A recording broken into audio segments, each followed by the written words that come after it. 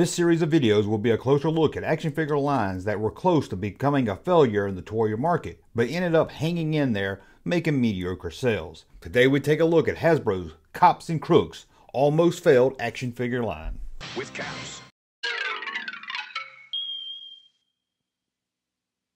Hasbro was no stranger to tie-in toy lines from cartoon series, as they had huge success with Transformers, G.I. Joe, and other toy lines. In 1987, Hasbro was looking for a new line of action figures that could go along with the TV cartoon series. Work started first on the toy line, after Hasbro sold concept drawings from a toy design firm called C.O.P.S and Robbers. Liking the plan, but not really some of the concept work, Hasbro worked along with the firm to come up with a new, better plan. Fearing that some other rival toy company might hit the market with a line of C.O.P.S and Robbers named action figures, they worked the toy line under a secret code name called Spock, which was just C.O.P.S spelled backwards. After redoing things, only two of the original figures were kept. That would be the cop known as Highway and the evil crook, Big Boss, who looked a lot like Spider-Man's foe, Kingpin. As toy designer Bart Sears worked on the design for the C.O.P.S and Crooks action figure line, Hasbro was meeting with animation studios for a cartoon to be tagged with the release of the figures. Hasbro would strike a deal with Dick Animation City for a cartoon series. For that series, the end Crooks would be dropped from the title, with the cartoon series only having one word, C.O.P.S.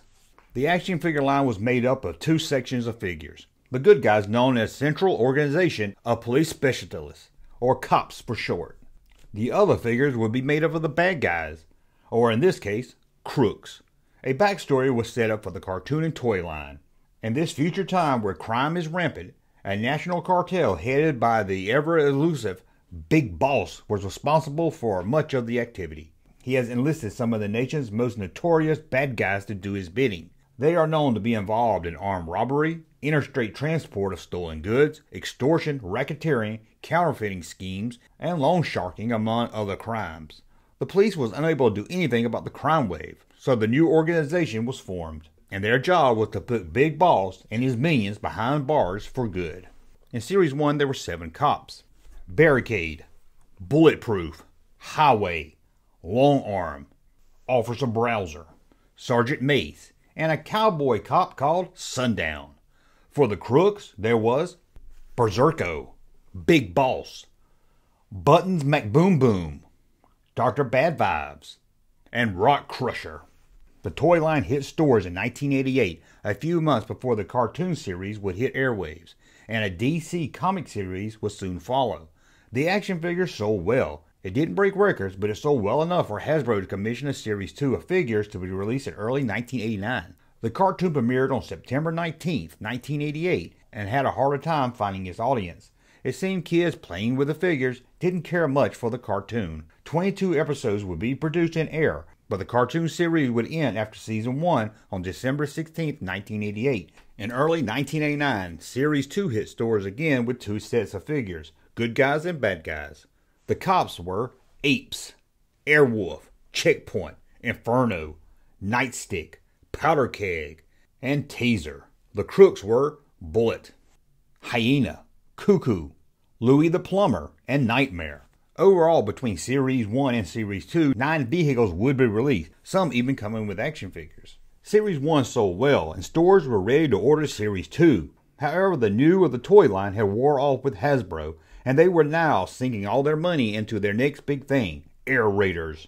Expecting it to be a huge hit, Hasbro does what they still do today. They overproduce Air Raiders and flood the market. As for C.O.P.S and Crooks, they produced just enough to fill the second round of orders. Air Raiders would fail, and Hasbro would have huge reorders for the second series of C.O.P.S and Crooks that they couldn't fill. There was no time to start up production again. That would take months or more, with orders not being filled until probably the end of 1988. With no real option left, and with a lot of stores upset that they couldn't even get Series 2, and those that couldn't get more to meet demand, Hasbro pulled the plug on C.O.P.S and Crooks and canceled the line.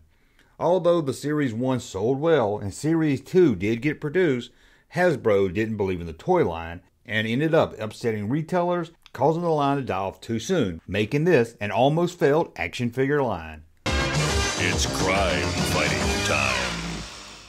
Hey, Junkman channel popping though. Thank you, sir, for that unsolicited testimony.